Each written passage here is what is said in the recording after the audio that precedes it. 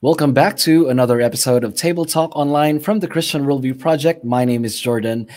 We do this primarily and ultimately for the glory of God by presenting the Christian worldview in order to provide a biblical foundation for the defense of the Christian faith. This ministry is under the oversight of Salitran Covenant Bible Church, a local church in the city of Dasmariñas, Cavite, here in the Philippines, under the care of Pastor Jeremiah Hangad, and we do adhere to the 1689 London Baptist Confession of Faith. And if you haven't yet, please subscribe and hit that notification bell so you don't miss any future content. And for tonight's podcast, of course, evening here in the Philippines, for tonight's podcast, I will be having Dr. Jason Lisle on the show. He's been with us the past few months. We tackled science and apologetics, and he is with us today or tonight. So, good morning, Jason Lisle. Good evening, Jordan. So, how is it going over there in your area? It's going well. It's going well. We had a lot of events canceled because of the COVID situation, but I've got two coming up next month. So we're starting to get back into things, and the downtime gave me time to write a lot of articles. So the Lord's been good. Yeah, it's actually beneficial. This pandemic situation, we had a lot of, me personally, I had a lot of guests internationally. You, of course, I already had James Anderson, also Ray Comfort a few hours ago. So Ray Comfort was on our show. And I also thank Sister Denise for accommodating my email, of course, to be able to reach out with you. So for those who are new to this channel and first time seeing Dr. Jason Lisle on the show. So Dr. Jason, would you mind telling us a bit about yourself before we get started? Well, the most important thing is I'm a Christian. I was a sinner, and I've been saved by God's grace. Very grateful for that.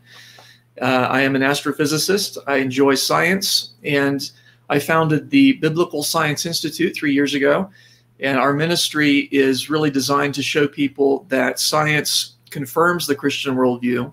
Secularists try to argue that science somehow disproves Christianity, especially in Genesis. They argue that evolution must be true and so on. And I'm not persuaded by that. I'm persuaded of the opposite, that if you really understand science, it comes out of a Christian worldview. So that's really what I try to help people with. I'm doing apologetics, helping people over those stumbling blocks that would intellectually prevent them from coming to the Christian faith. Mm-hmm. Thank you so much for that. And we will be talking about his book, Keeping Faith in the Age of Reason. So, Dr. Jason Lisle, would you mind telling us a bit about this book? Could you also tell us what is the background of this book, the title, and how did you, compile the 420 alleged Bible contradictions? The internet is just flooded with all kinds of criticisms against Christianity. And the internet's kind of leveled the playing field, because it used to be, in order to get something published, it would have to have some level of credibility to it for the publisher to actually try and publish it. But with the internet, anybody can post anything they want. Mm-hmm. And so there's this popular list that's already been compiled of criticisms against the Bible, saying, well, you can't trust the Bible because it's got all these contradictions. There's this list of over 400 contradictions, and people will put that up on the internet, especially, to troll Christians. And they'll say, well, see, there's no way you can trust the Bible because look at all these contradictions. Yeah. And people get intimidated by that because they think, well, granted, maybe a lot of those are false, but, there's so many, perhaps at least a few of them are true. Well, no, they're not. And so what I did was I took that list and I went through each and every one of them and investigated it. And I found that not even one of them was contradictory when you actually went and looked at the text carefully.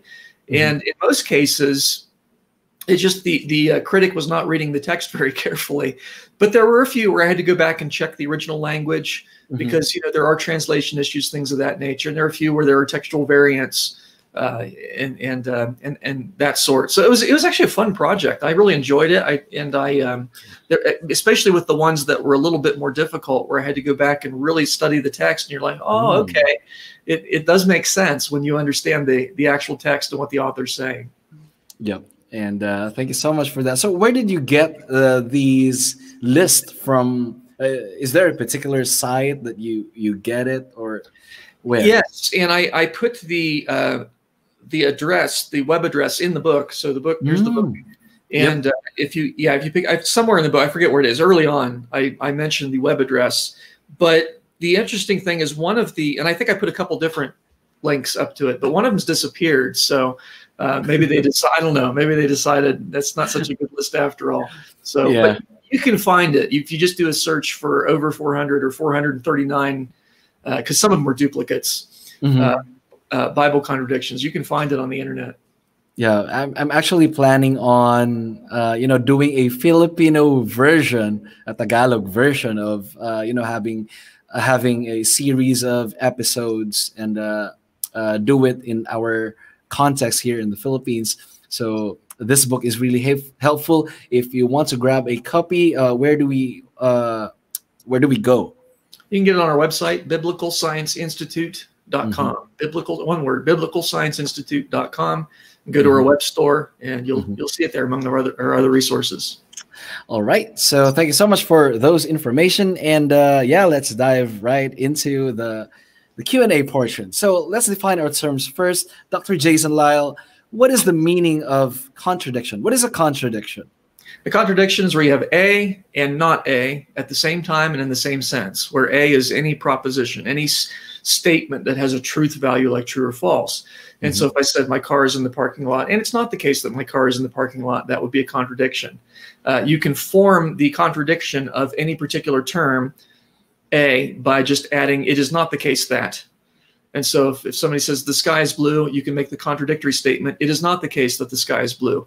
And when those two statements are combined, you have a contradiction. The combination of A and not A is always false. When A and not A are in the same sense and at the same time. It can be the case that the sky is blue today and not the case that the sky is blue tomorrow, because they're two different times. Yep. And you have to make sure that the sense is the same as well. Can you be a married bachelor? Well, you can be a bachelor in the sense of not married to a person, but you can be married to your work. And that's a different sense. And you're going to find that in a lot of the cases where the critic has claimed a contradiction, it's not really a contradiction because the time is different or the sense is different. Yep. Okay, thank you so much for that. And the book was actually divided, beautifully broken down into categories.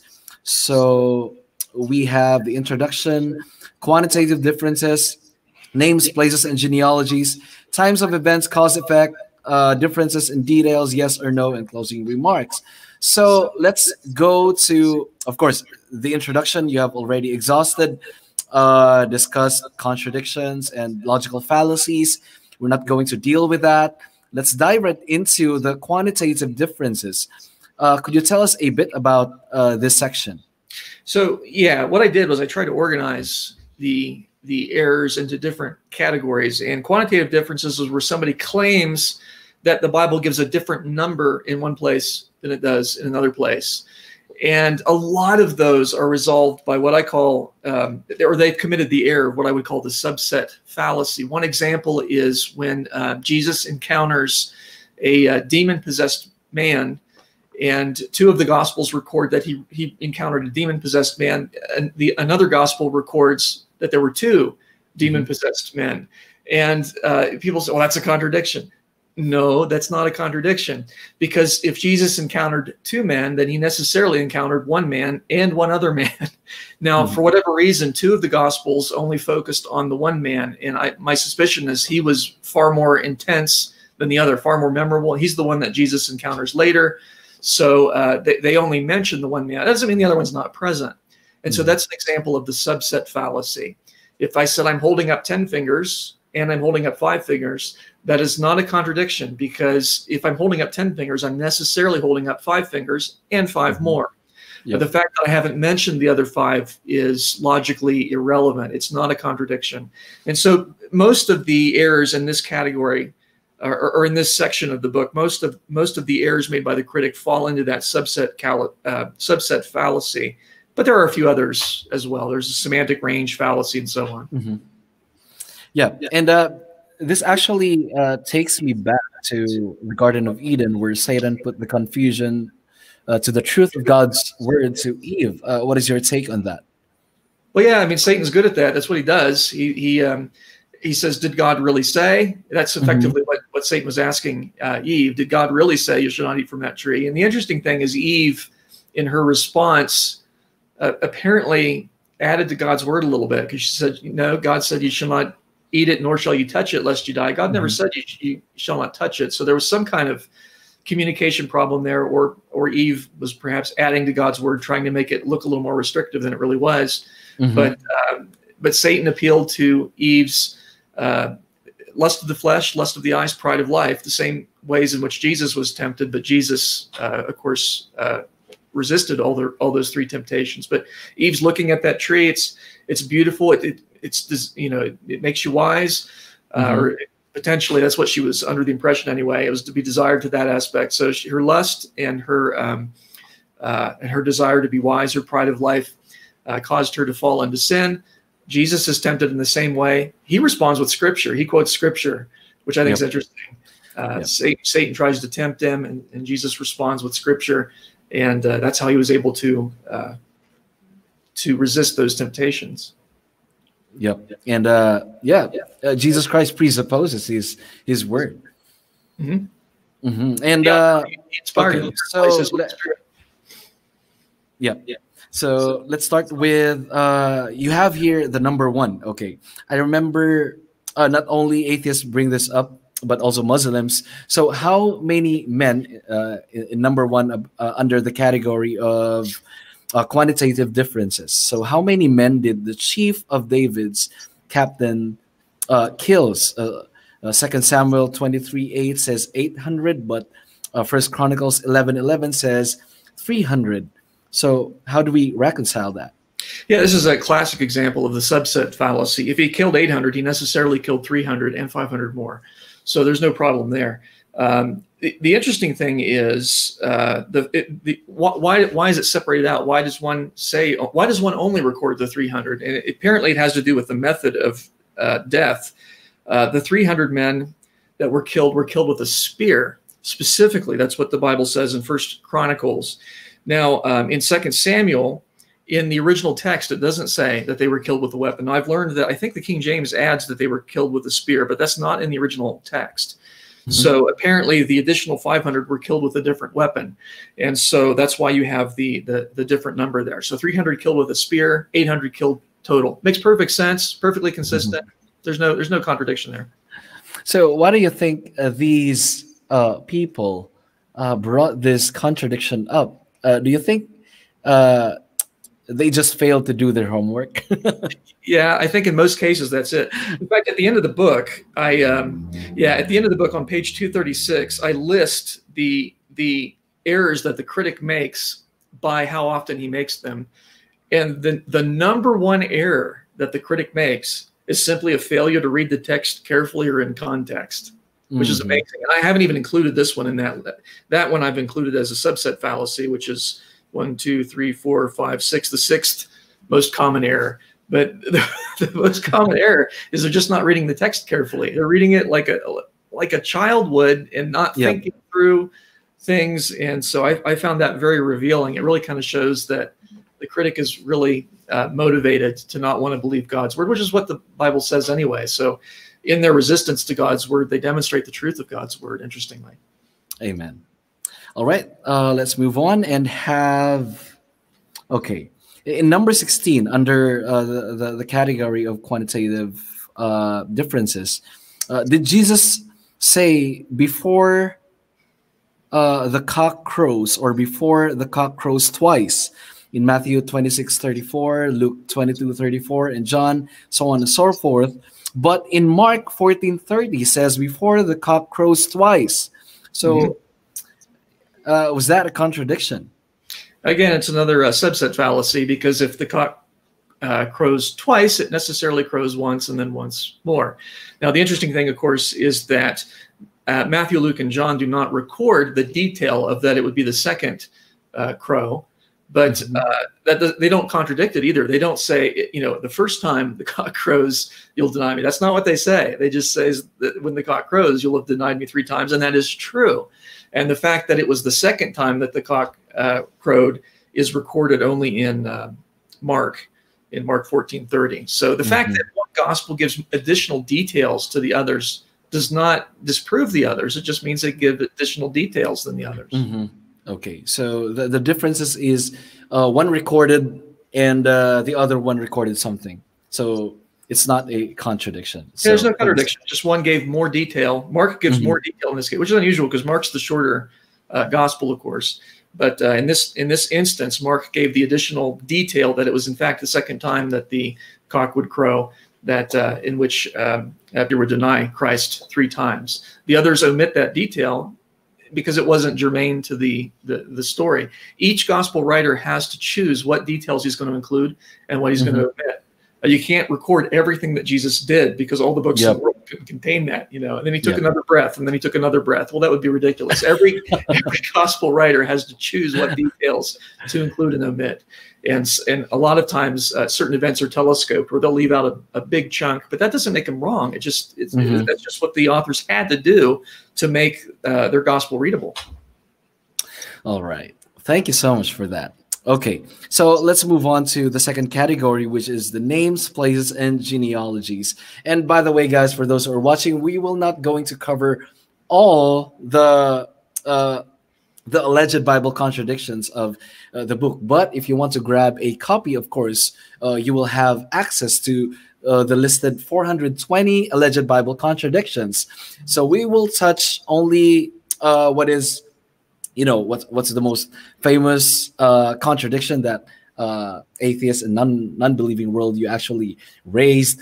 So yeah, so let's move on and go to the second category, which is the name, places, and genealogy. So can you describe this particular section? Yeah, sometimes a name will be different. They'll say X is the son of A, and then you read another section, X is the son of B. And in some cases, it's because a person has more than one name. And we have that, today. People call me Jason. People call me Dr. Lisle. Some people are called by their name, or they're called Dad, by their son, or so on. And so it's not really surprising that people have different names. A lot of times locations will have different names. They're called, one name by one group, or they're called another name, Mount Sinai, Mount Horeb. Sometimes a region is including a larger region. And I think that's the case with Sinai. I think it's in the book anyway, but, Sinai might be a smaller region of Horeb, or, Jerusalem, a part of Judea, Israel, and so on. So names, places, and genealogies where there's an apparent discrepancy in the name of something, but you got to keep in mind something can have more than one name. Locations, the name can change with time. A particular location might be in the tribe of Judah at one point and in a different tribe at another point in time because the boundaries have shifted. So that can happen as well. So there are a lot of reasons why we would expect, if something is historically accurate, that one person might be called by more than one name, or a location might have more than one name, or the boundaries have changed with time. All of those are possibilities.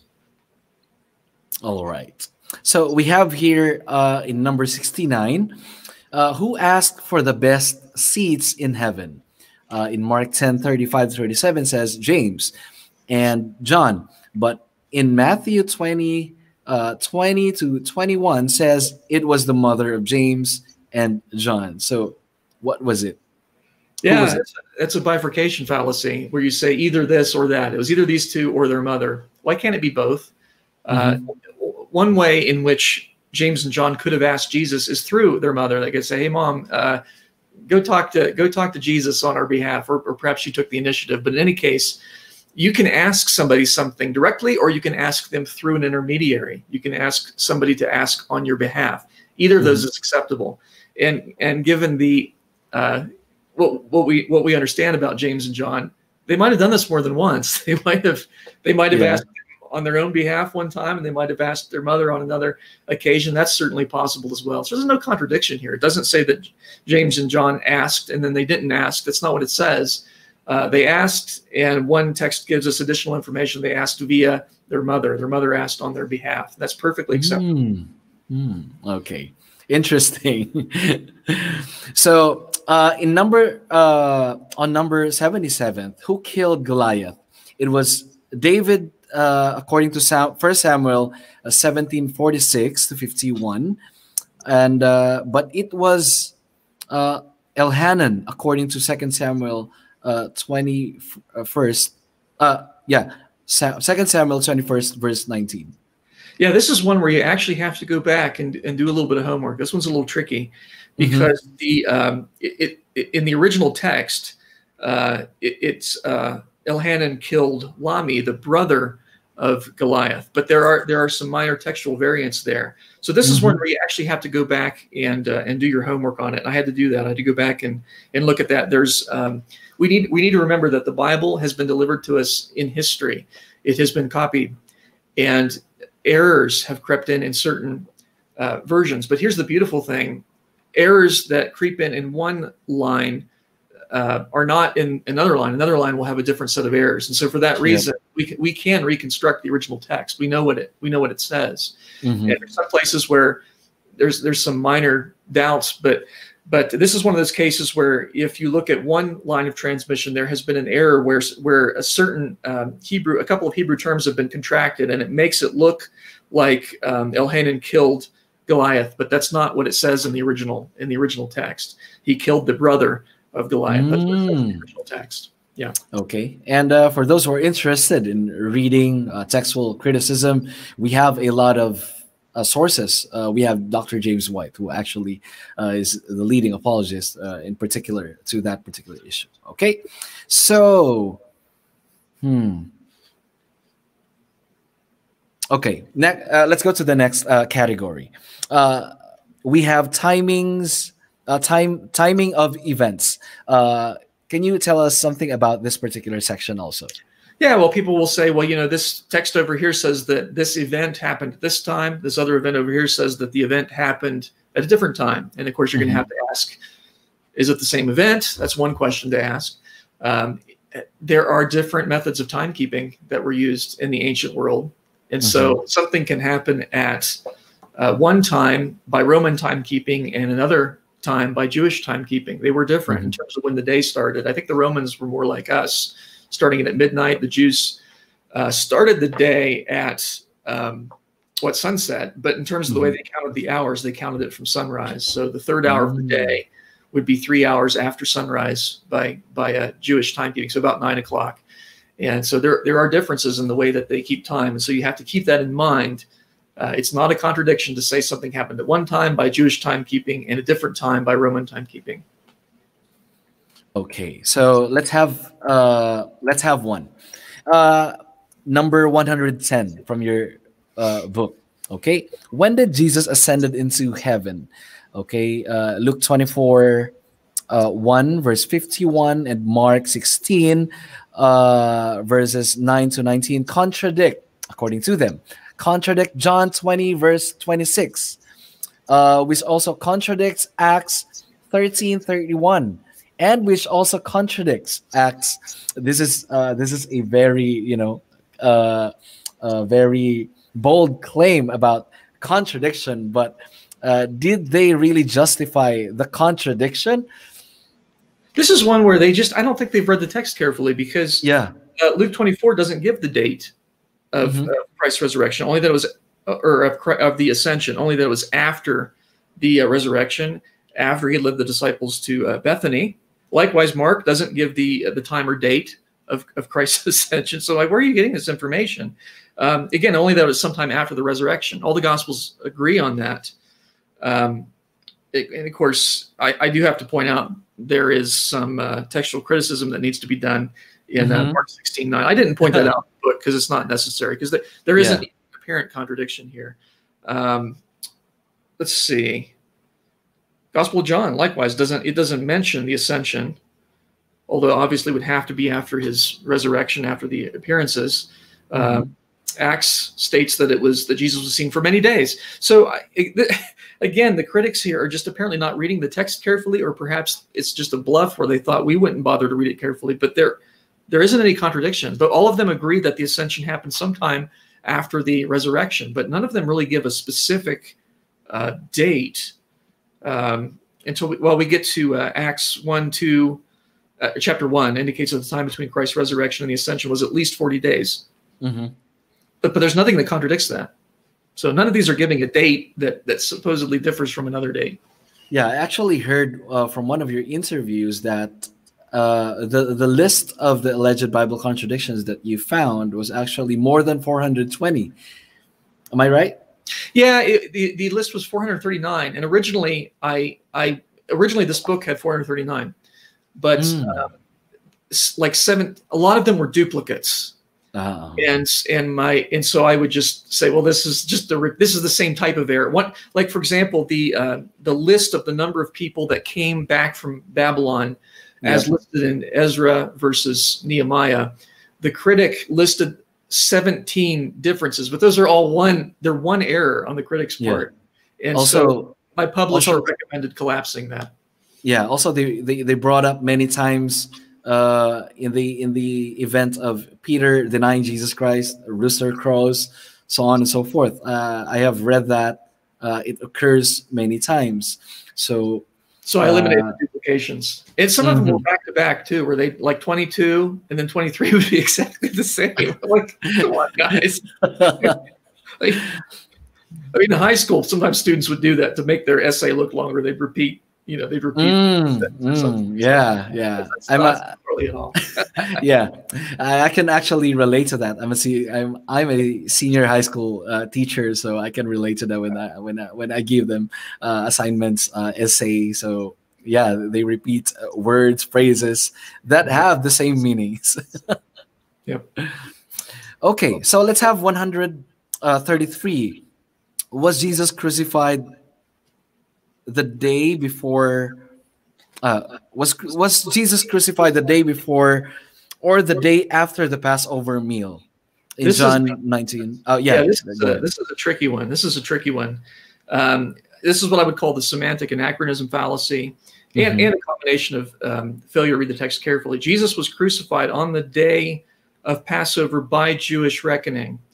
And by the way, the semantic anachronism fallacy is where we take a modern idea and try to force it back into an ancient text where they would have had a slightly different meaning. The way that the Jews counted time was, or in terms of the days, the new day starts at sunset. From our perspective, it starts at midnight, right? Midnight's when we say, okay, Monday becomes Tuesday. The Jews at sunset, Monday becomes Tuesday.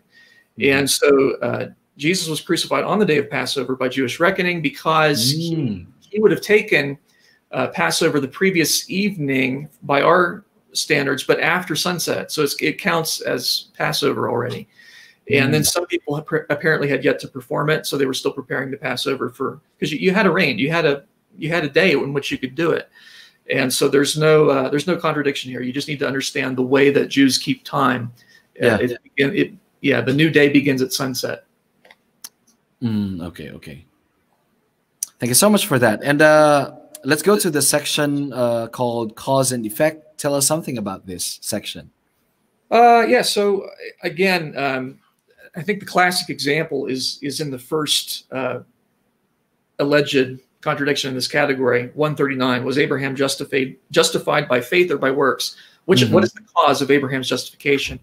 And in that particular sense, it's a bifurcation fallacy because Abraham is justified by faith and by works. You need to understand that justification has a nuanced meaning. To justify means to either be in the right or to demonstrate that you're in the right. And so if I try to justify myself, I'm trying to show that I'm in the right. And to be justified in the sense of being made right, that's accomplished solely by faith. Abraham believed God, it was credited to him as righteousness. So he is made right with God by his faith. But how does he demonstrate that to the world? How does Abraham demonstrate to the world that he has saving faith in God? And the answer is Mm-hmm. by good works. Good works follow from saving faith. And so Abraham is justified before God by faith alone. He's justified before men by the works that follow from his faith. And that's the whole point of James chapter 2. It's distinguishing a said faith. Somebody says, I have faith. Well, show me. How can you show me your faith? God can see it. And so you're justified before God. But how are you justified before men? By the works that follow from saving faith. So that's an example of where somebody is claiming the cause of Abraham's faith is contradictory, because in one sense, it's or the cause of Abraham's righteousness, is it, or his justification, is it by faith or is it by works? And the answer is it depends on who you're demonstrating it to. If you're demonstrating it to God, it's by faith alone. If you're demonstrating it to men, it's by the works that follow from that faith. All right. Thank you so much for that. Okay. Since you have already brought up 139, okay, let's have 144. Who forces non-believers to disbelieve? In John 12:40 and 2 Thessalonians 2:11-12 indicate that God does. But in 2 Corinthians 4:3-4 indicates that that it is Satan. So this is an example of people denying dual causality. Christians embrace dual causality. God does things, and he uses means to do it. And there's another example in this. Well, there are many other examples in Scripture, but one that comes to mind right away, and I'm sure this is in here somewhere, but Pharaoh, who caused Pharaoh to harden his heart? You read some sections of Scripture, Pharaoh hardened his heart. You read other sections, God hardened Pharaoh's heart. Why can't it be both? Why can't God help Pharaoh to do what Pharaoh wanted to do anyway? And God will do that. People who hate God, spit in his face and hate him and they harden their heart against him, God will help them to do what they want to do. People blind their own eyes, and God blinds their eyes. And God even uses Satan as a causal agent in some instances to do to help people do what they want to do anyway. So people who say, well, there's just one true cause for something, they don't know what they're talking about, because even in science, we understand multiple causation. You have proximate causes, you have distal causes. And I always think of billiards. When I think of cause and effect, I think of a pool table, right? And so this ball causes that ball to move when it impacts. But what caused that ball to move? Well, the guy with the cue stick. And so what's the cause of the motion of the 8 ball in the corner pocket? Is it the cue ball that hit it? Well, yes. Or is it the guy who hit the cue ball? Or is it the fact that he showed up that day to play pool? All of those are factors. All of those are the cause. There's not just one cause for something. So yes, God can blind people's eyes. People blind their own eyes, and Satan can blind people's eyes. There's no contradiction there. Amazing. And most atheists actually, think of that as a very ugly thing that God can actually do. If God is all loving, I mean, this is not indicated in your book, but if God is all loving, how can he harden someone's heart for him to not believe, but he calls every person to believe? So why is that the case? Yeah, people get upset by that, but you need to remember, God doesn't take somebody who loves him and says, oh, I want to worship God, and harden that person's heart. God doesn't do that. The people that God hardens their heart are people that harden their own hearts. And in fact, I just realized it's the next one on the list, 145, who hardened Pharaoh's heart, where the critic says, which is it? Is it God or is it Pharaoh? The answer is both. There is nothing unjust or unloving about God helping someone to do what they want to do anyway. Somebody says, I hate God, I don't want to see him. God says, that's fine, I'll help you, I'll close your eyes. God will do that. There's nothing unjust about that. And praise God, God doesn't fully honor people's wishes to hate him, or otherwise none of us would be saved, because we all are born in sin, hating God, spitting in his face, mocking his law, in rebellious treason against the King of Kings. God takes some of us and turns our hearts around to love him. Others, he helps them to do what they want to do. Now, how can you complain if God helps you to do what you want to do? There's no logical basis for that. Exactly. Thank you so much for that. Okay. So the next number after 145, we have number 46 here. Who sent the Holy Spirit? Jesus did so according to John 15:26, but God the Father did so according to John 14:26. And this one's particularly embarrassing because if anyone knows anything about the Trinity, I mean, the answer is God sent the Holy Spirit. And is it God the Father, God the Son? The answer is yes. God the Father sent the Holy Spirit. God the Son sent the Holy Spirit. The three persons of the Trinity cooperate in salvation. It's the same. I'm sure it's in here somewhere. But who raised Jesus from the dead? Jesus talked about, I lay my life down, I take it up again. Sounds like Jesus raised himself from the dead. Or did the Father raise him from the dead? Or was he quickened by the Spirit? Was it the Holy Spirit that raised him from the dead? And the answer is yes. God the Father, God the Son, and God the Holy Spirit raised Jesus from the dead. There's no problem. The three persons of the Trinity cooperate in salvation and in many other aspects, including the giving of the Holy Spirit. God the Father and God the Son give the Holy Spirit. Yeah, and the thing is, unbelieving worldview, at least most of them, are not taking any effort to understand the doctrine of the Trinity when they criticize the Christian worldview, right? Oh, it's very common. Yeah, it's very common. I don't think I've ever heard a criticism of the Trinity that was actually accurate. I'm sure there are some, perhaps in some of the more ancient literature, where the church fathers have argued against a true conception of the Trinity. But everyone I've heard has been like, well, you believe in three gods. No, we don't believe in three gods. There's one God. There are three persons in the Trinity. But see, you have multiple gods. No, that's not. That's not what we're saying.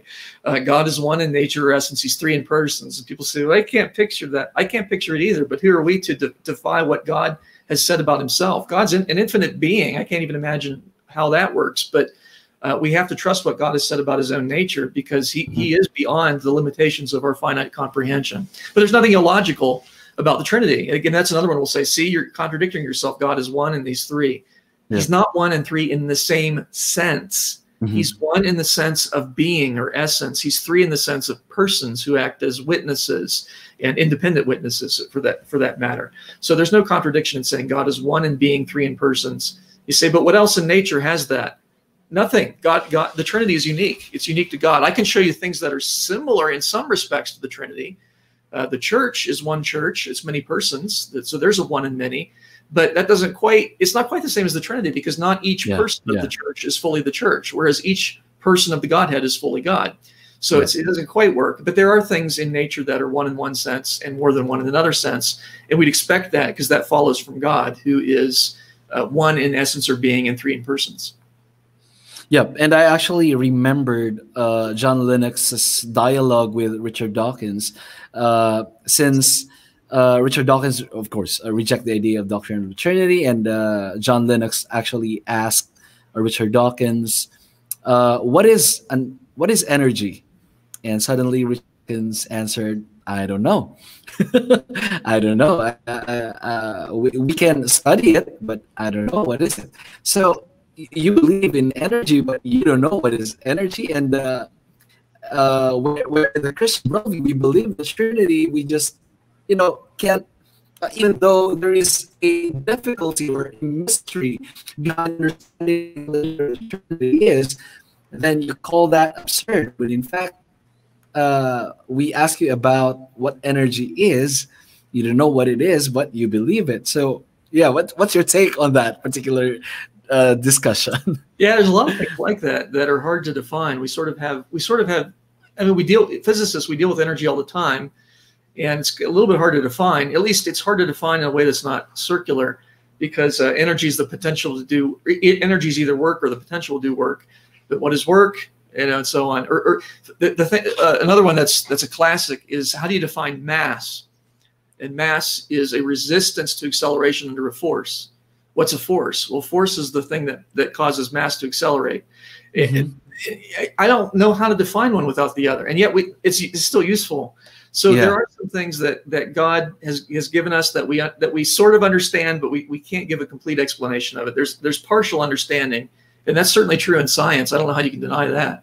There are a lot of things in science that are difficult to define. Even consciousness. How do you define consciousness without using a synonym of consciousness? Well, it's to be self-aware. Well, that's another way of saying consciousness. We sort of know what it is, though, because we experience it. And so, we shouldn't be bothered by the fact that there are some things that are difficult to define.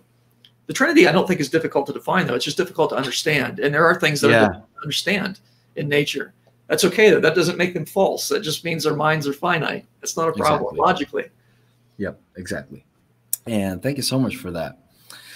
All right, so let's move on and let's go to describe. Yeah, details. No, differences in details. So, could you describe this section?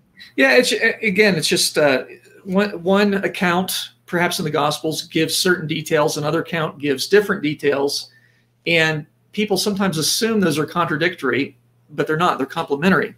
Mm-hmm. And so one person sees a car accident and says, "Yeah, the car that in that accident, man, it was going fast." Mm-hmm. Another person sees the same accident and says, "Yeah, the car that caused that accident was red." Now that's a difference in detail, but it's not a contradiction, because a red car can be fast. There's no problem with that.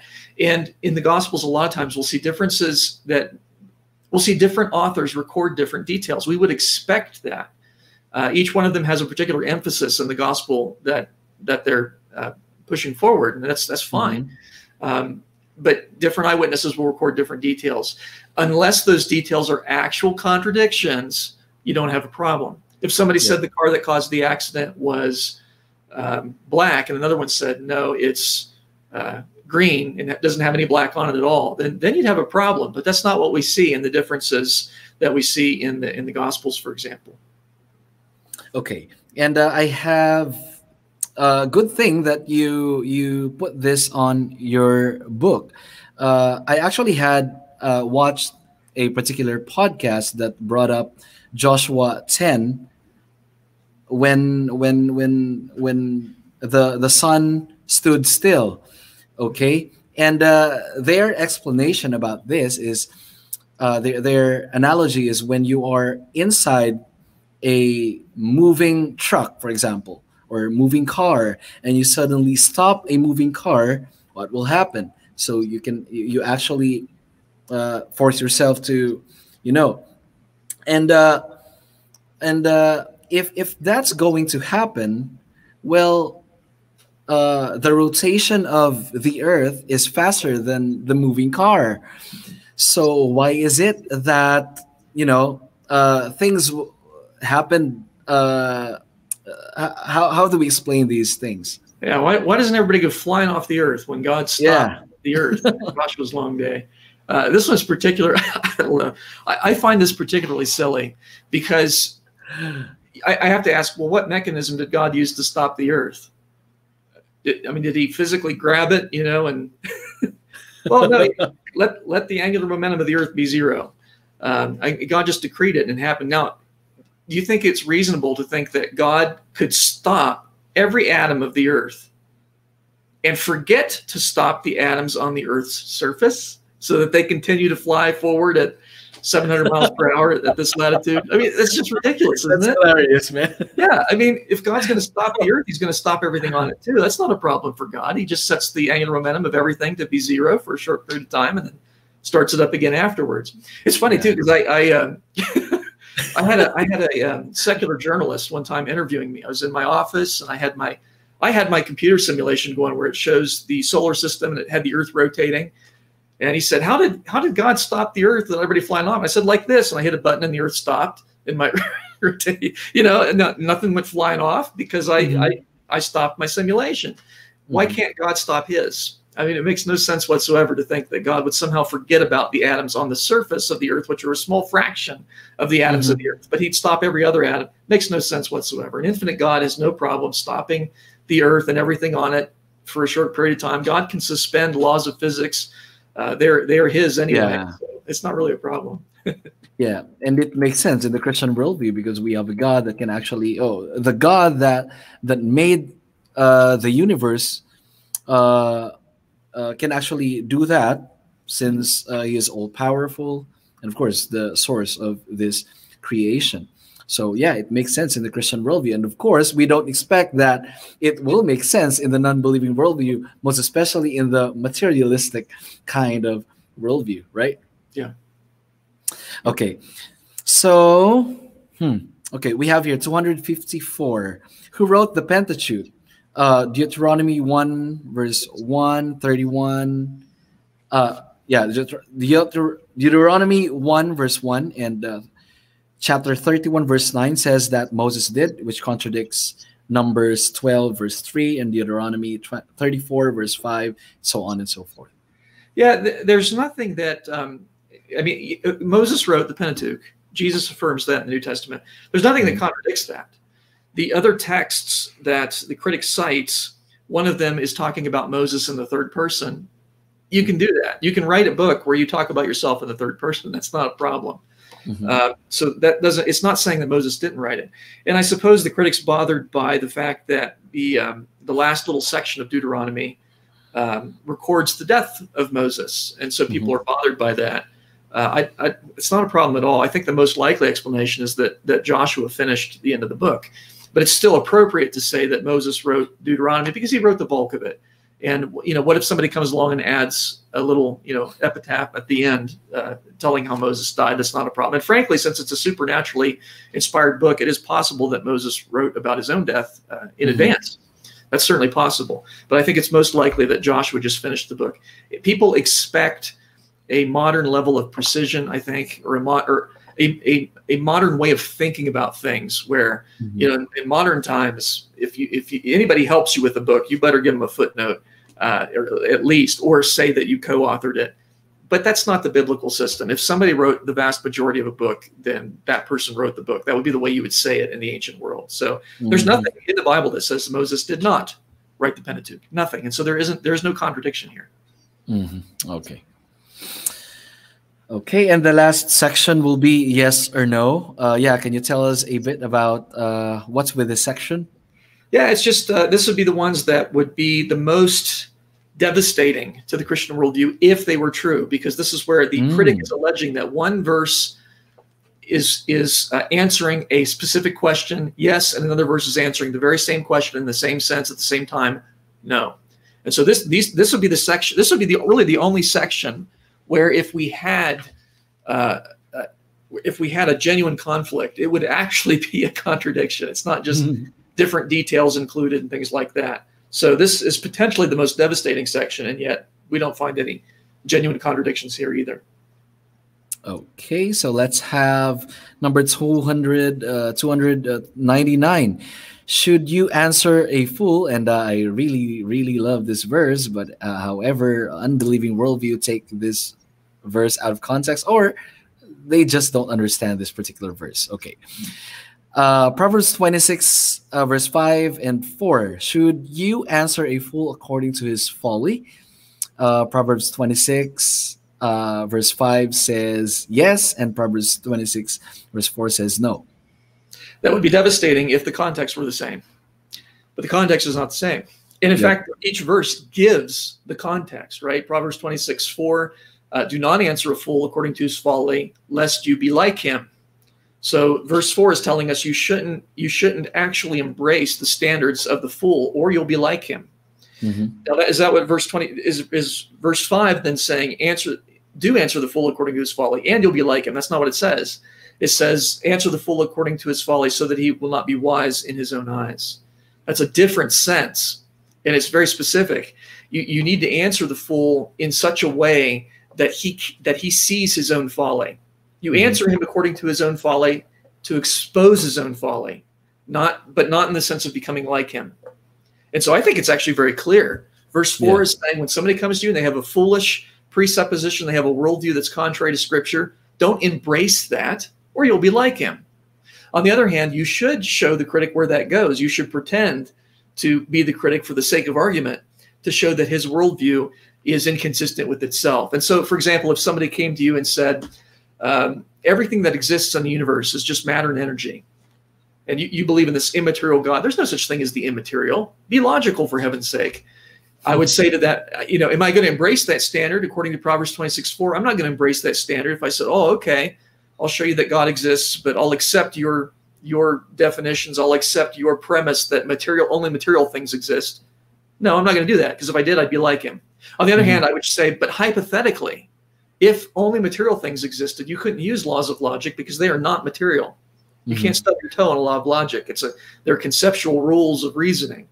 And so what I'm going to do, you see, I'm not going to embrace his ridiculous materialistic standard, but I am going to show where it would go if it were true, so that he can't be wise in his own eyes. That's a great example of where I've not answered the fool according to his folly, in the sense of becoming like him, but I have answered the fool according to his folly, to expose his inconsistency so that he can't be wise in his own eyes. So these verses give the context, and the context is different in the two verses. Right. Thank you so much for that. And that's actually one of our charter verse of presuppositionalism, right? It is, yeah. Okay. And let's have here, is it okay for men to have long hair? Numbers 6, verse 5 in Judges 13, and Do you have the number for First that one, Samuel. Yeah, 348. Okay, we're jumping ahead Yeah. a little bit. That's fine. Okay. Is it okay for men to have long hair? Oh, and yeah, that's the question.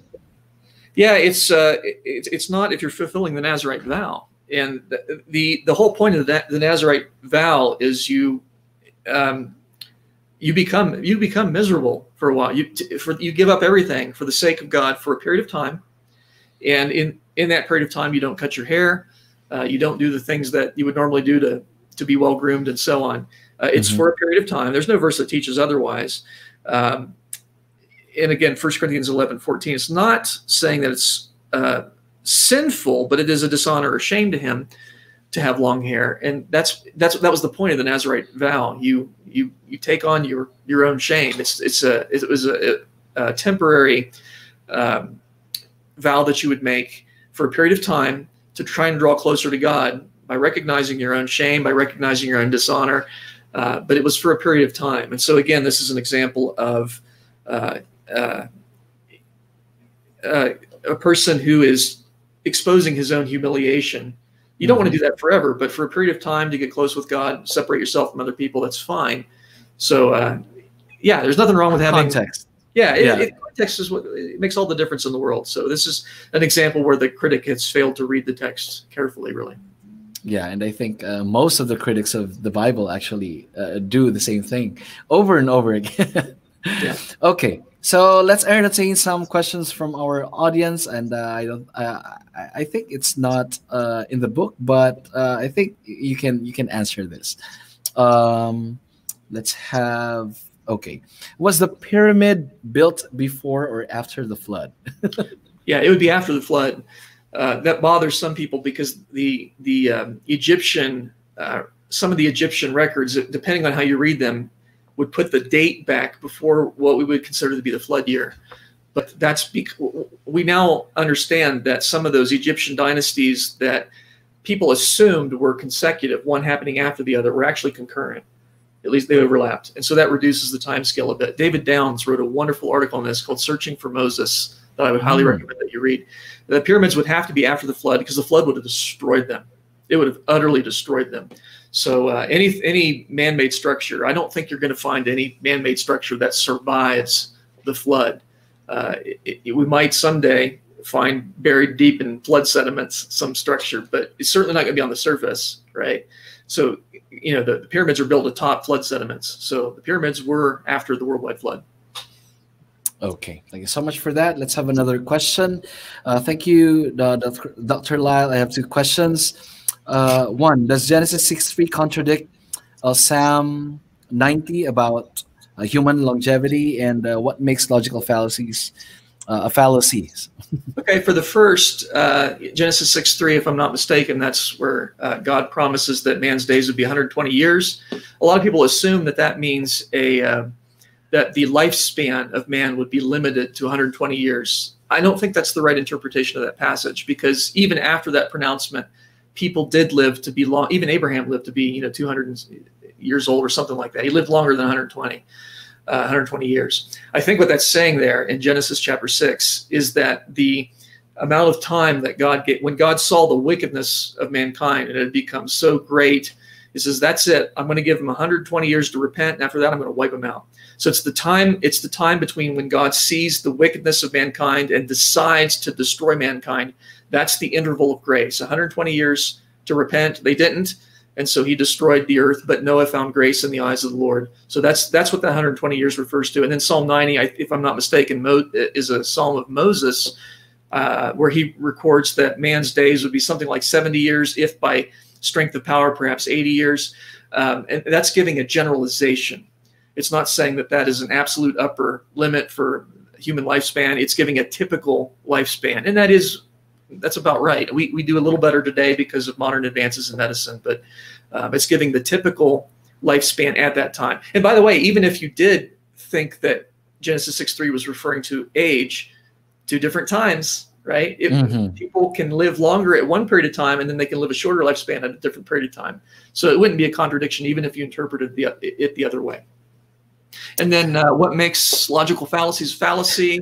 Fallacy is an error in reasoning. That's all it is. It's an error in reasoning. So something is a fallacy if you draw a conclusion that does not follow from the premises, or if the premises are self-refuting or contradictory. That's, ultimately something's a fallacy if it is contrary to the way that God thinks. Right. Okay, another inquiry we have here. Is it available in Philippines, Dr. Lisle? I don't know. We do ship to we ship out of the States though. So and I realize it's a little more expensive that way. You could try through Amazon, maybe. I don't know. You could try it, but certainly we'll ship it to you. If you go through our website, we can ship to the Philippines. It's not a problem. Maybe buy a bulk of them and start your own little bookstore there. Who knows? But, we'd be happy to send it to you. Yeah. Okay. Thank you so much for that information. And let's have Aaron. See, I don't think if this is still related, but yeah, I have a question. This is quite personal. Are we allowed to have tattoos and smoke, or are Christians allowed to have tattoos and smoke? I saw Joe Horn. Okay. Preference. Ooh, I'm going to get in trouble for this one. Oh my. There is an Old Testament scripture that talks about you shouldn't get a tattoo. I think it's Leviticus 19:28, if I'm not mistaken. You'll want to research that verse, and you'll need to decide if that's something that would continue to apply in the New Testament. And to be honest with you, I'm not 100% sure. I'm not 100% sure. I err on the safe side. I don't have any tattoos. I'm not going to get any.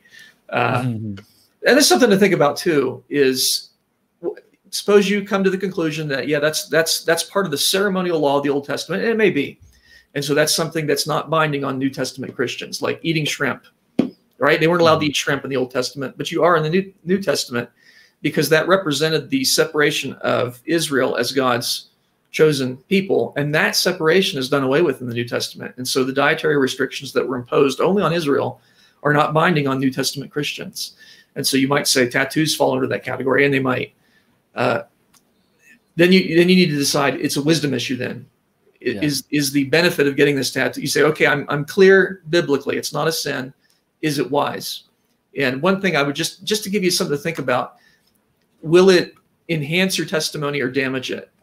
Because somebody who's completely covered with tattoos, and does that person look like a Christian? And again, that's something you're going to have to decide. That's something you're going to have to pray about and think about and search the scriptures for yourself.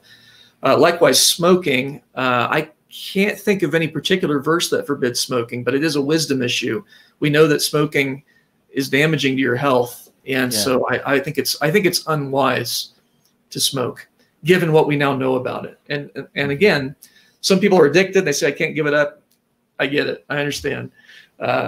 And there were great theologians of the past. I mean, Spurgeon loved his pipe.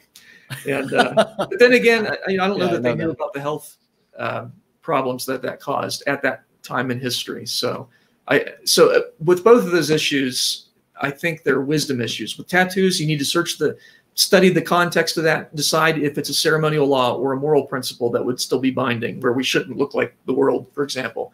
And in both issues, certainly you'll have to pray about it. I'm not going to make a dogmatic statement about either of those. I have brothers in Christ that are tattooed, and I love them, and they're sanctified, and that's great. But give it some thought as to whether or not that's going to benefit your evangelistic outreach or harm it. All right. Thank you so much for that answer. And another question from Aaron once again. Also, are Nephilims were real? Okay, so let's define our terms. What are Nephilims, Dr. Lisle? Yeah, it's a term. It's a Hebrew term. It's used in Genesis chapter 6 to refer to when the sons of God took wives from the daughters of men, and they bore offspring. Apparently, Nephilim refers to those offspring. It's sometimes translated as giants, but that's not necessarily a correct translation. It's related to the Hebrew word. The Hebrew word Nephilim is related to the Hebrew word to fall. So Nephilim might mean the fallen ones. And some people think in Genesis 6 that refers to fallen angels. I don't take that position myself. I think they're assuming that the sons of God are angels and the daughters of men are humans, angels somehow reproducing with humans. I don't think that's a biblical theme, though. In Scripture, organisms reproduce according to their kind. And so two organisms have to be the same kind if they're going to reproduce. And we are not the same kind as angels. They are spiritual beings. They're not physical. Some people say, well, it's angels taking human bodies. I lean against that as well.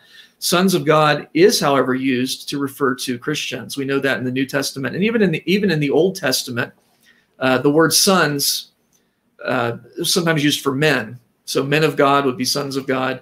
I think what's happening in Genesis 6 is that you're having believers, godly men, who are marrying ungodly women. And that is something that the Bible says you're not supposed to do that. We find that explicitly in the New Testament, but the principle's always been there. What fellowship does light have with darkness? And when you do that, the children apparently fell away from the faith. So I think that's why they're referred to as Nephilim, is they fell away from the faith. And then the same term is used in some cases of the Philistines. And that's why people think it's giants, because Goliath was one of these Nephilim, apparently. But that just means that he's one of the fallen ones. The Philistines had also fallen away from the faith. They were not servants of the living God. Okay, so there you go, Aaron. Okay, let's have from, there's no name here, but a nickname, Post-Tenebras Lux. Is it okay for Christians to believe in old creationism? I think it's a rhetorical question. Yeah, it's not. It's not. It doesn't challenge your salvation, because of course we can believe in things that are false and still be saved by God's grace. Praise God for that. We can have problems in our theology to a certain extent and still be saved. Obviously, if your theology is so bad you don't know who God is, you can't be saved. But we can have mistakes in reasoning. The problem with the old earth creationism view is almost all versions of it have death before sin. If you believe that the fossils are hundreds of millions of years old, we all agree human beings don't go back hundreds of millions of years. Even the secularists will admit that. Human beings are recent. Okay, so if you have death before human beings existed, that means you have death before Adam sinned. And if you have death before Adam sinned, that means that his sin was not what brought death into the world. And that contradicts a lot of scriptures, not just in Genesis, but it's repeated again in Romans, 1 Corinthians 15. It's by one man came death. So death came into the world as a result of Adam's sin. People try to explain that away. They'll say, well, I think it's just human death. I don't think you can defend that scripturally, because Romans 8 tells us that all creation groans under this bondage of corruption that was introduced because of Adam's sin. So when you see a fossil that's a dead organism, that had to have happened after Adam sinned, and therefore it can't be millions of years old, because we all agree human beings don't go back that far. So that's one of the theological reasons why you don't want to believe in an old earth, an earth that's billions of years old. Of course, the earth is old. It's about 6,000 years old. That's quite old, actually, if you think about it. But in contrast to the billions of years, it's quite young. And of course, exegetically, when you study the text of Genesis, there's no doubt that God really did create in 6 days. It's clear from context, those are days. People say, oh, those could be long periods of time. No, they can't. Not in the context of Genesis, because each one of them is bounded by an evening and a morning. There's a number with each one of them, and that always indicates ordinary days in all the historical narrative sections of the Bible. When you have the Hebrew word for day, yom, used with evening and bound by evening and morning, and used in a sequence like that.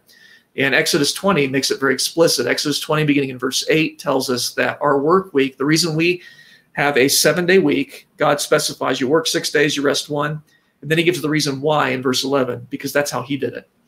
And it uses the same word for day in the plural form, yamim, which is always ordinary days. Yamim never means a long period of time or anything like that. So, yeah, there's no doubt that the world's young according to Scripture. Yep. And I would recommend you watch the dialogue with Dr. Jason Lisle with Hugh Ross on the YouTube channel of Eli Ayala, Revealed Apologetics. You might want to watch or check that out. Okay. So how about being a theistic evolutionist? Is it okay if I'm a Christian, then I believe in theory of evolution? Same problem. If you're a Christian and you believe in evolution, um, you have death before sin. The idea of evolution is the strong dominate over the weak and kill them off. It's fueled by death.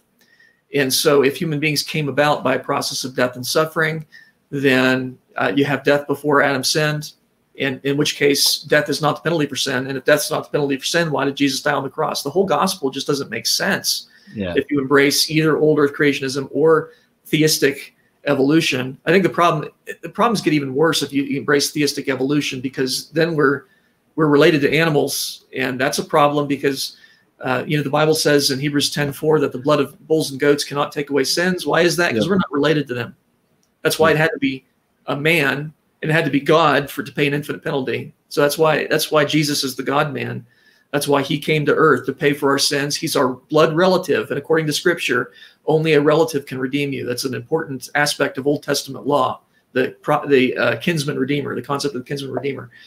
But you see, if evolution's true, then we are related to bulls and goats. Why can't they take away our sin? The gospel is just gone. It doesn't make any sense if you embrace old earth creationism or theistic evolution.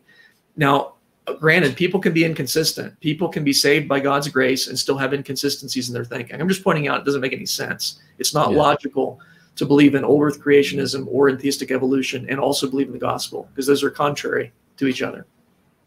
All right. Thank you so much for that. I remember Ray Comfort's interview with a particular person who believes in evolution. So you're related to bananas?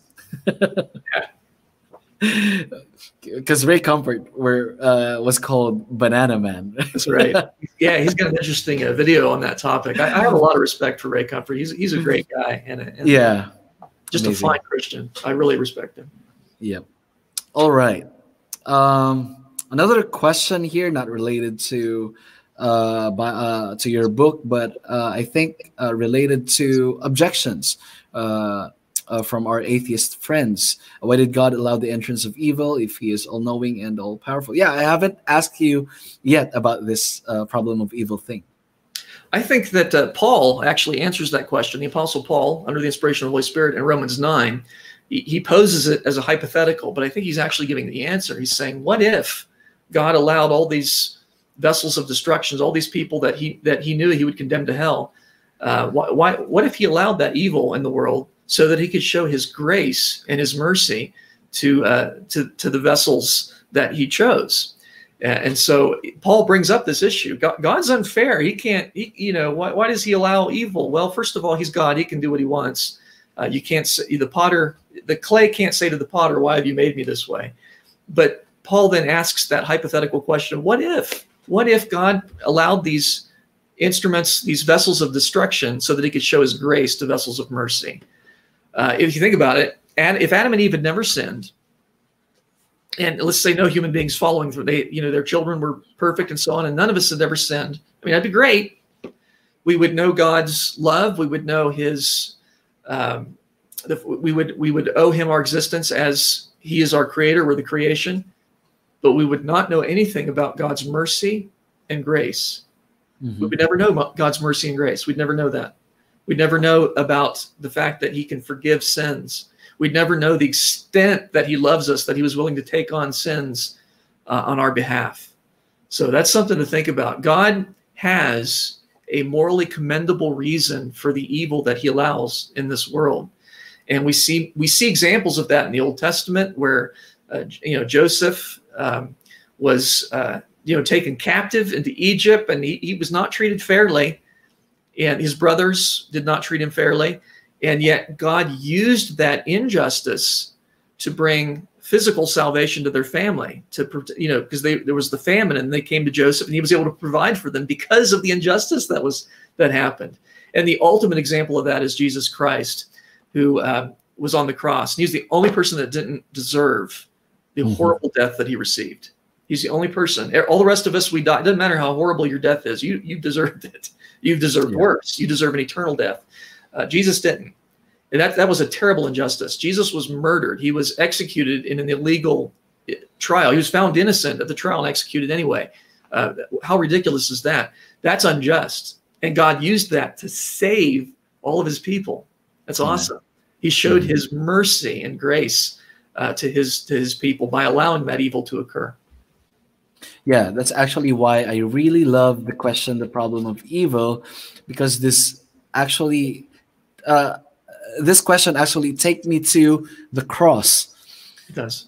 In order for me to answer this question, it actually allows me to go back to what Jesus Christ did on the cross and present the gospel. Yes. So it's actually one of the wonderful questions. I should add, too, that this question is meaningless apart from the Christian worldview. In an atheistic universe, there's no such thing as good and evil. The question presupposes the truth of the Christian worldview. Because see, in an atheistic universe, you can say what that person did displeases me, but there's no objective basis for what you should or should not do if we're just chemical accidents, right? Exactly. I mean, you can get away with something, get away with it. Why not? There's no objective basis for morality in an atheistic worldview. In the Christian worldview, there is. And that basis is God, God's commands. And you'll be judged by God's commands. So we have a very good reason to obey them. In the atheistic universe, if you can get away with something, why not? We're just fizzing chemicals. What one chemical accident does to another is morally irrelevant. So I like the question because it demonstrates the truth of the Christian worldview. It's answerable within the Christian worldview. It's not a problem. God has a morally commendable reason for the evil that he allows to take place in this world. And he's given us several examples. You say, but what about this specific example? Why did my dad die from cancer or whatever? God's not required to give us a specific answer for each one. He's not the servant. We're the servants. We answer to him. He doesn't answer to us. But he has given us several examples in Scripture, not the least of which is Jesus Christ, of course, of an evil that God used to accomplish a much greater good. Amen. All right. Okay, let's have, never mind of the name. Is it possible the Isaiah 6:2 is like the angel Gabriel appeared to Mary and Elizabeth? Let me look it up. Isaiah 6, verse 2. So it's the seraphim. Okay, so for context, verse 1, in the year of King Uzziah's death, I saw the Lord sitting on a throne, lofty and exalted, with the train of his robe filling the temple. Very famous verse there. Seraphim stood above him, each having 6 wings. With 2 he covered his face, and with 2 he covered his feet, and with 2 he flew. So it's referring to seraphim, I believe, are referring to a special class of angels. And these particular seraphim, they surround God all the time and praise him all the time. 6-winged angels, apparently. Kind of interesting. Is it possible that is like the angel Gabriel? I don't think Gabriel's ever referred to as a seraphim. I'm not sure that he's in that category. I guess he could be. But I think these are a different class of angel than Gabriel. Gabriel's one that God used to communicate to human beings, to Mary, for example. Whereas these seraphim are, we find in other verses that they surround God at all times. And holy, holy, holy is the Lord God Almighty. And so I think they're a different class of angel. Okay. By the way, are you still fine? It's already, I think 9:14 over there. No, 10:14. You're still fine? Minutes if you like. Okay. Let's entertain some questions. Okay, John Wendell, Brother Jordan, 3 questions. So you really love Dr. James and Lisle. So what are your thoughts on Aaron Ra? I've seen some of the stuff he's posted. I don't take it seriously, to be honest. He doesn't practice good scholarship. Let's put it that way. I'd be happy to answer some of the specific claims if you have one that you've thought of or something that he's brought up. I'd be happy to answer that. But I've seen some of his little splashes on there. He doesn't like God. Okay, we get it, but that's irrelevant.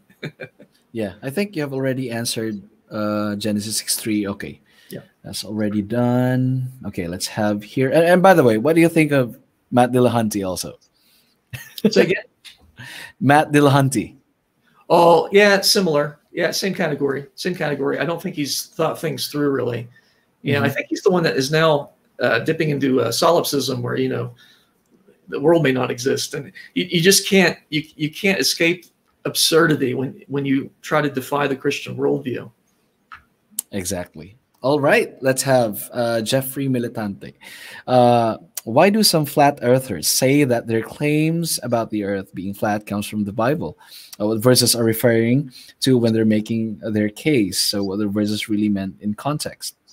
Yeah, I have an article on this topic. I have a couple articles. One that deals with some things that are very obviously true that some Christians deny. They kind of go into this conspiracy theory mode where, the government's trying to convince us the earth's round, but it's really flat and so on.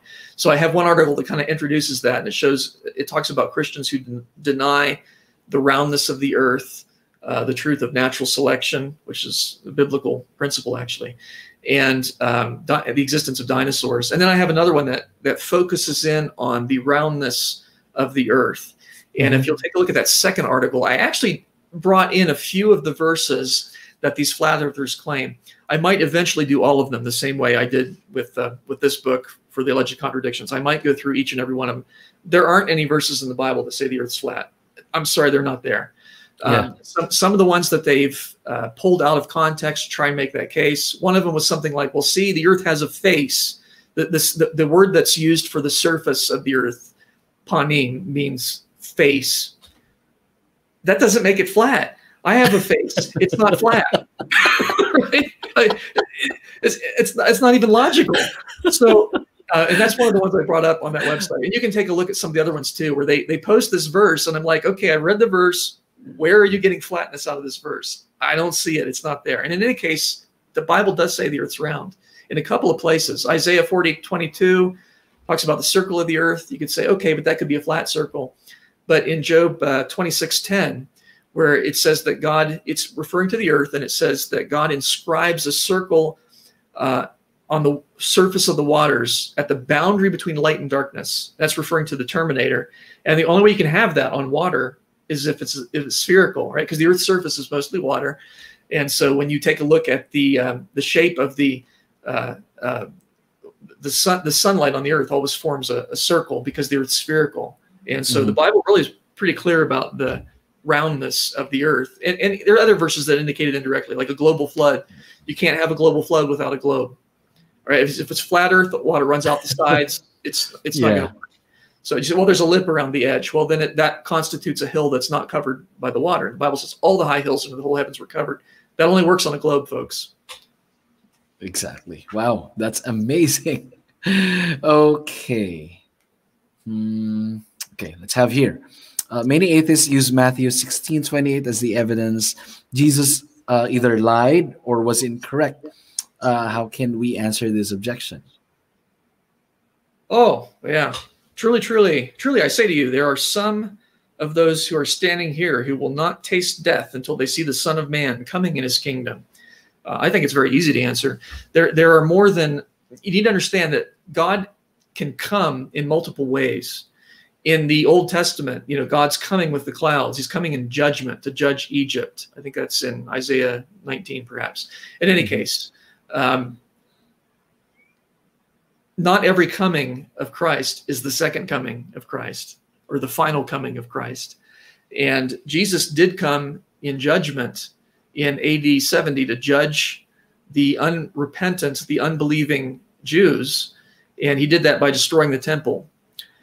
There was a period of time, about 40 years, about one generation, between the crucifixion of Christ, the resurrection, and then the Christ's coming in judgment. And there were some that were still alive at that time. So this is not referring to the final coming of Christ. It's referring to his coming in judgment in AD 70 to destroy the temple, something that he prophesied in other places as well, that the temple would be destroyed by God himself. And that showed that God is not favoring the unbelieving Jews at that point.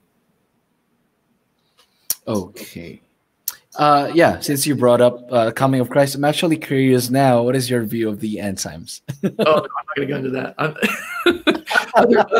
other than the essentials. The essentials are there will be in the future a physical return of Jesus Christ. The earth will melt with fervent heat. It'll be remade. There'll be a new heavens and a new earth. Those who have rejected salvation in Christ will experience eternity in the lake of fire. Those who have received Christ's mercy and grace will spend eternity on the new earth serving him forever in the joy of the Lord. All right.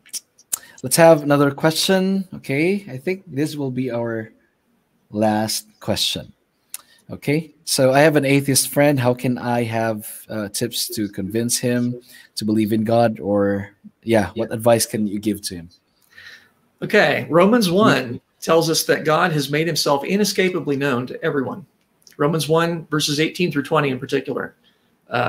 Verse 18 indicates that this knowledge of God that has been revealed from heaven is suppressed by those who deny God. They suppress the truth in unrighteousness. But God has made himself known to them. That's verse 19. God has made himself known to them, such that when they look out into creation, they immediately recognize it as the handiwork of God. That's verse 20. Such that there is no excuse. They have no defense. Anapologia, without an apologetic, there in verse 20 is actually from the Greek there. They are without an excuse. Mm-hmm. And so you need to remember, when you're dealing with somebody who professes to be an atheist, that person knows God and has tried very hard to convince himself that he does not know God. And he's trying to convince you that he does not know God. So keep that in mind. There are no true atheists. Everyone knows God. You're dealing with someone who knows God, who does not want to know God, because that person doesn't want to live by God's standard. You can understand it. People don't want to believe in a God who is rightly angry at them for their sin. That is unpleasant. That is an uncomfortable thought. You work very hard to try and say, oh, I don't believe in that God. So that's the first thing you need to recognize, that person does believe in God. So what I try to do in apologetics is expose that person's suppressed knowledge of God. And I'm happy to say that to him. Actually, my friend, you do know God in your heart of hearts. And you demonstrate that you know God by the way that you live. Not that you live according to his law, but you recognize that there is a law that you need to live by. You have a sense of morality. That makes no sense in an atheistic universe. You have a sense of right and wrong. Atheists do. You have a sense of logic. You understand that you should abide by laws of logic in your reasoning. But that makes no sense in an atheistic worldview, because laws of logic are universal, abstract, invariant rules of correct reasoning. That makes sense in a Christian worldview, where we have a God who's sovereign over the entire universe. His thinking controls everything. His mind determines what's true, and therefore we need to follow his laws if we're going to think truthfully. Or the fact that you believe that science is possible. That's something that would only make sense in a Christian universe where God upholds things in a consistent fashion for our benefit. Mm-hmm. In an atheistic universe where stuff just happens, there's no reason to expect that science should work, that our mind should have the capacity to be rational, that our senses should be reliable in probing the universe, that the universe should obey laws. How does that make any sense if there's no lawgiver? Yeah. So you see, I would point out to this person who professes to be an atheist that he does know God, and he's trying to convince himself and others that he doesn't know God, but it's not quite working, because he demonstrates by his behavior that he does know God, in that he has a sense of morality, he has a sense of logic, he has a sense of science, he believes in human rationality and dignity and freedom, and these things only make sense in the Christian worldview. So that's the way I would go with it. And then the book that I wrote on this topic is called The Ultimate Proof of Creation. So have a look at that book, The Ultimate Proof of Creation, and that'll kind of help you, give you some ideas for conversation starters. Yep. Okay. And I thought this was the last question. Well, I think we still have here. Can we lose our salvation? Basically, you cannot lose your salvation if you're really a genuine Christian, because the author of your salvation is Jesus Christ. He secures your salvation. Okay. And what does it mean that we will judge angels? Does it mean we are higher than angels? Well, that's a difficult one. I'm not sure how to answer that. My impression of it is that we will have some degree in. Of course, our judgment will be right at that point, because at that point we'll be made like him. We'll be like God in terms of our character. So we'll judge with righteous judgments. And I'm thinking that's referring to the rewards that angels receive for their obedience. I'm thinking it's referring to godly angels, perhaps, but I could be wrong about that. I don't want to give a whole lot of detail without studying that verse more. I'm familiar with the verse, but just haven't given a whole lot of thought. But in some sense, angels were made for our benefit. And Hebrews chapter 1, the last verse indicates that they're ministering spirits that were sent out to be administrators of this plan of salvation. So God did create angels for our benefit. We would be wise to, if we get a message from an angel, we would be wise to heed it because it's from God. But angels were made for our behalf, interestingly.